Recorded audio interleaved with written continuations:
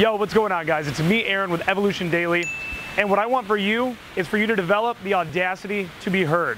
When you're using situational openers or you're using indirect openers during daytime approach, you're asking for directions, you're bringing up something about the environment, and that's your method of deciding to talk to the girl. It's going to feel a little bit awkward. You're going to have that little rush of anxiety. You're going to have that little bit of escalation anxiety when you start transitioning into a more casual conversation. Because where it started off, with you genuinely having something that you wanted to talk to the girl about. Then all of a sudden, you're bringing up the fact that you're from Ohio and you went to Ohio State and you're asking about her dog and what she studied and bop, bop, bop, bop, bop. And it's not normal. It's not normal for you to approach this stranger on the street and be asking about her life and for you to be telling her all about your life. And what you need to develop, again, is the audacity to be heard. So the same thing goes for me when it comes to creating YouTube videos. So when I first started creating YouTube videos, I thought to myself, what exactly is it that makes me deserve to be heard? Have I earned the right to be heard? And I said to myself, you're getting a lot of results in cold approach pickup. You're slowly getting better each and every day, evolving daily, if you will. And you are constantly focusing on your growth, and you have a lot to say about the subject. So don't build a company right away where you're trying to coach guys on pickup and, hey, give me $2,000 for my boot camp and, hey, buy my product. But rather just start putting it out there. Have the audacity to put out YouTube videos.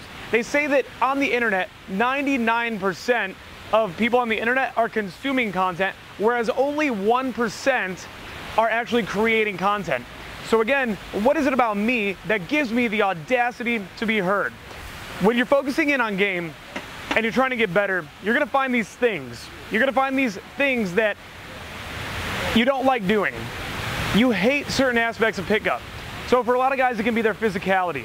It can be, okay, so I understand, Aaron, you tell me to get more sexual in my sets, you tell me to get more physical, but what if every single time I put my fucking arm around the back of a girl's back, I start to feel this rush of anxiety? That means you need to be getting physical in every single set. A lot of guys will say things to me. They'll say, I don't understand how you expect me to plow and plow and plow in the conversation when this is a complete stranger. Why does she care about paintball? Why does she care about poker? Why does she care about my life at all? The fact of the matter is that she doesn't. You're not asking her to care. You're telling her to care by plowing through and continuing this conversation. Now, a lot of the times, especially during daytime cold approach, you're going to encounter a lot of girls that are what we call no girls or maybe girls, meaning they really want nothing to do with you, or they're kind of on the fence about whether they even want to talk to you or not. And what that's going to require is, again, this audacity to be heard. So understand that this shit ain't gonna flow so smoothly like a fucking river each and every time. You're going to have these moments where you think to yourself, man, why am I bringing up this fucking vacation just so that way I can start to keep this conversation going? Why the hell am I talking about this?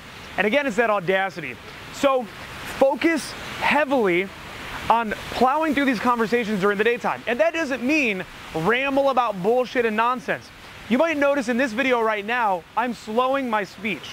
The reason why I'm intentionally slowing my speech from other, video field reports that you've seen where I'm fucking, and then we got the girls and we went to the cab and it was fucking crazy and everything was just blah. The reason why I'm slowing my speech here is because I want you to see that you can talk and talk and talk and talk, and it doesn't have to come from this place of hear me, hear me, hear me, hear me, hear me. But rather, it's that you can speak concisely, speak confidently, and you can, again, bring your world to the table. You don't have to cater your conversations to think about what's hot in pop culture right now. What is this girl gonna care about? But rather, again, bringing what it is that you care about to the table.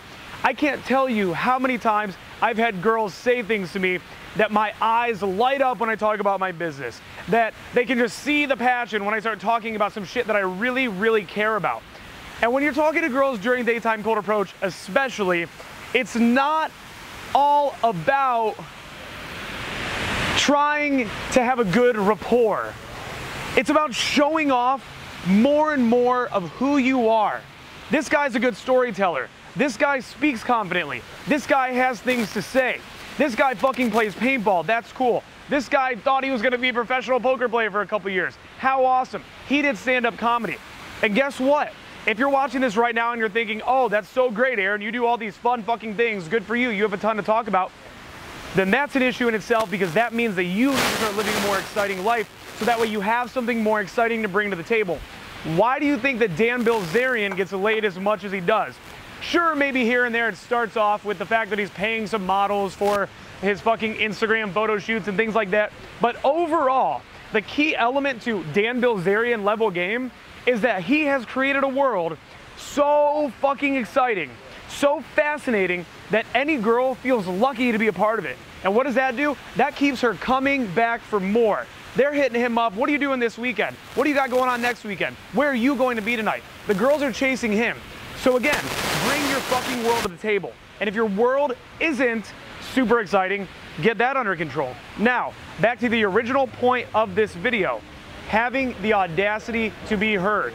Again, it's not normal that you're doing daytime cold approach. She does not owe you conversation. She doesn't owe you the validation that you need. A lot of guys get into this place where they're only gaming the girls that give them everything they need.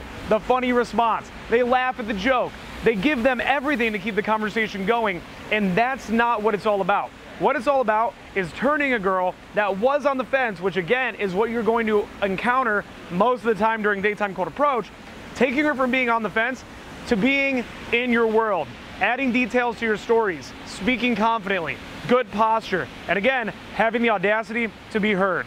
Thank you guys very much for watching this video. I really do appreciate it. Be sure to subscribe to the channel if you haven't done so already. Tell your friends about these vids if you really enjoy them. You know, have a friend subscribe. Maybe it'll fucking help them out. Check out everything we're working on in the links in the description below. And definitely join my Facebook group. It's facebook.com/groups/evolutiondaily. Over there, I'm doing Facebook Live videos goddamn near every single day. I'll see you guys in the next vid. Peace.